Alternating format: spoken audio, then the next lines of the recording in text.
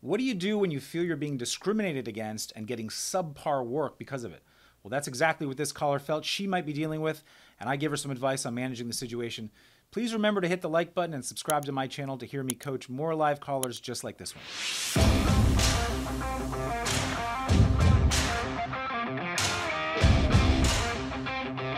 Karen, welcome to the show. How can I help you today?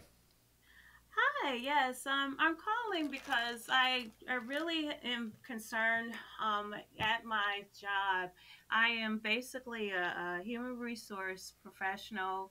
It's at a higher ed institution. I've been at the institution for just a little bit. The main concern I have is that because I am of Latino descent and my supervisor is of Latino descent, I'm a Black Latina.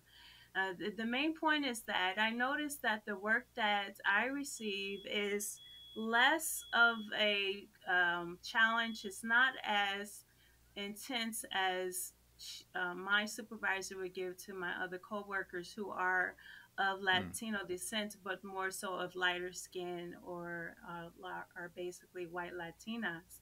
And so I'm very concerned because I graduated with honors.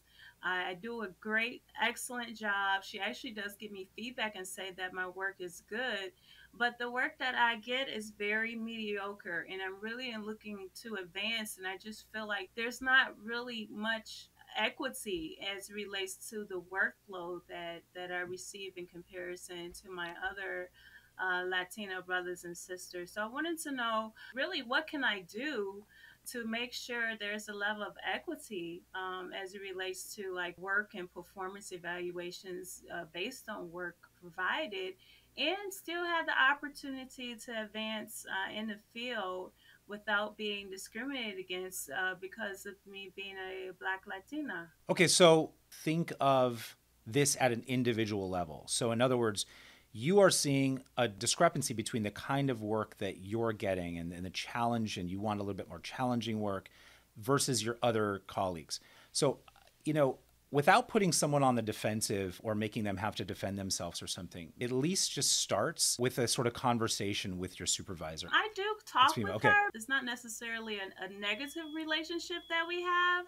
I just realized that, when me and actually it's another Black Latina that's there, basically we have the same level of education. Actually, majority of us there do. Would you be able to clearly identify the type of work that you are assigned? Yeah, for instance, we have to make sure that when our applications come in for specific positions, we have to make sure that they meet our EEO standards and affirmative action standards that's been set by the state as well as the federal government. Well, with my cohorts, she would basically give those assignments as relates to project presentations, reviews, actual reporting to the to my cohorts who are of lighter skin, and then the basics work of collecting the applications itself and just counting the applications and counting the documents and putting them in the system, more so data entry level type of work to Mm-hmm. me and my other cohort. And that's like a consistent, like I don't have a problem doing it, it's no problem at all, but I just noticed that a lot of the work is very mediocre. For instance, like Yeah. if our receptionist is not available, or if her assistant is not available, then we will step in and do that work, which is not a Okay. problem. Okay. Again, it's very mediocre. You're getting assigned things that are not very challenging. You want to do some things that are a little more creative, a little bit more, yeah, a little bit more interesting. I get it. So if you sat down with your supervisor and said, hey, I'm noticing that, these kinds of assignments are not coming to me. And I would personally like to have more of those types of things. I would like to do some presentations. Can you tell me what I would need to do, or what you would need to see from me to feel that I would be ready for some of that stuff? And just so we're not putting her on the defensive and kind of making her have to defend something, at least at the initial conversation. But as an initial conversation, letting her know, hey, this is an issue for me. I'd like to see something different. And then giving her the room to talk to you about, okay, well, what would I need to do for you to give me those kinds of assignments? We're not totally sure what the problem is. Like, is it for sure that she's unconsciously biased against you, discriminating? Is it that for sure? Or is it something else? Like, can we give her the benefit of the doubt and see, hey, what is it that's making you not? And if she doesn't have a good answer, if it's not clear, then you might start to kind of go towards okay, so maybe there's an unconscious bias here of some sort, and maybe that's what's at play. But I would suggest at least initially giving your coworker or your supervisor the benefit of the doubt and just seeing if there's some other explanation that she can give you. Yeah, I mean, hopefully, part of me, I'm not going to say scared. I want to keep my job. I'm thankful for my job. Yeah. It's just, because we work with affirmative action to a certain extent, we kind of understand how things are ran.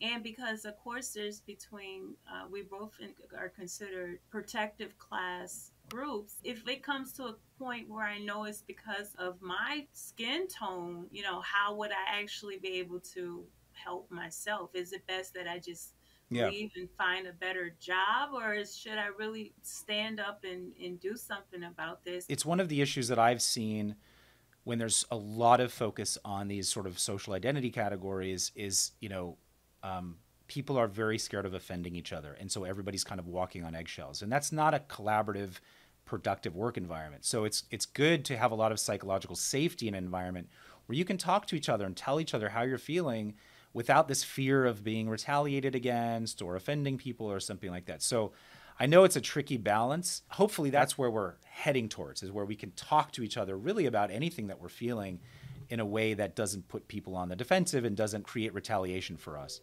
I would suggest taking this in two parts. So the first part is sitting down with your supervisor and letting her know, hey, I'm noticing I'm not getting this type of assignment. Just curious why, because I'd really like to have these types of assignments. I'd like some more challenging and interesting things. Can you tell me what you're seeing or not seeing that I would need to do in order to get those types of things?